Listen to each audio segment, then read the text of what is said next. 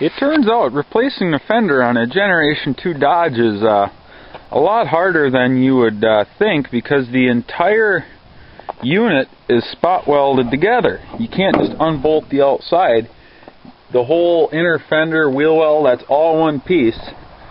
So once you get it off, you're right to the side of the engine. You got to take the battery out and unbolt the airbox from it. Well, why am I replacing the fender, you may wonder? Well, here's the old fender. Looks fine. But you can see right here, I've touched it up a little bit, but it's a little rusty. Well, most all auto body rust is from the inside out. There's a lot of light in there, but you can see it's real rusty on the inside. And when you start to see rust on the outside, that's coming through from the inside. That's how basically all door bottoms rust. For example, on this truck, salt and water runs in along the window, and it sits inside where the door is welded on the bottom, and then it rots it out from the inside. Same thing, wheel wells, stuff flies up off the tire and it sits in there because there's two layers of metal that meet right there, and they rust out from the inside. Now, what you can do to avoid that, like on Dodge, depends how the box is built. On the Gen 2 Dodges though, you can dump oil or diesel, something down the center stake pocket, and then it lays in that pinch weld in there where the metal's welded together, and it keeps it from rusting on the inside.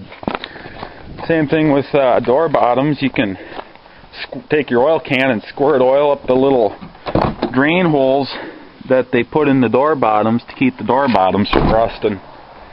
Or you can go to like Fleet Farm or something and get this stuff. It's like 12 bucks a can, but it's supposed to be a good rust inhibitor. Well, anyway, like I was saying, it's all welded together. It's spot welded, and the new fender just doesn't come with this part, so you got to use your old one. So I did is I took a 5/16 drill bit and drilled a hole, 5/16 hole, where every spot weld was. Well, then you just pull it off, then you can put it on the new fender. Now you can either, if you got a MIG welder or you're really good with a stick welder, you can weld those holes shut, or I think I'm just going to use some self-drilling tech screws. And I sprayed that rust inhibitor on both sides of this,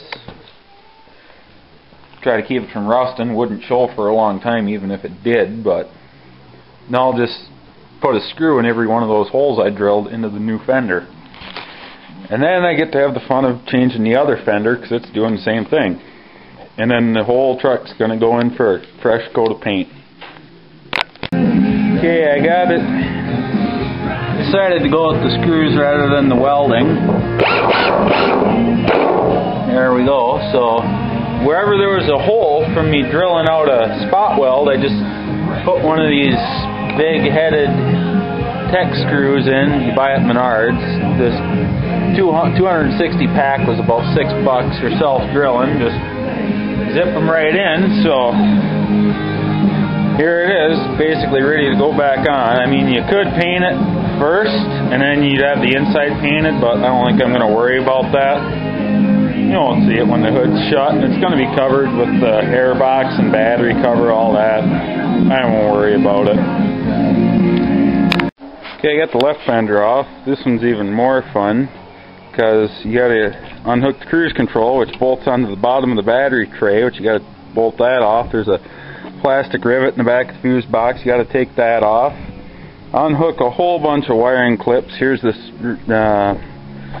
relays for the heat grids. Them are bolted in. You got to unbolt them. All kinds of wiring, all sorts of crap.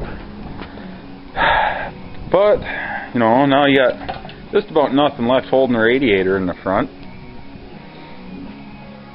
So now I'm going to take and do the same thing I did with that fender and drill out all of these spot welds. So I got to save this piece and then screw it into the new fender and put the fenders on it.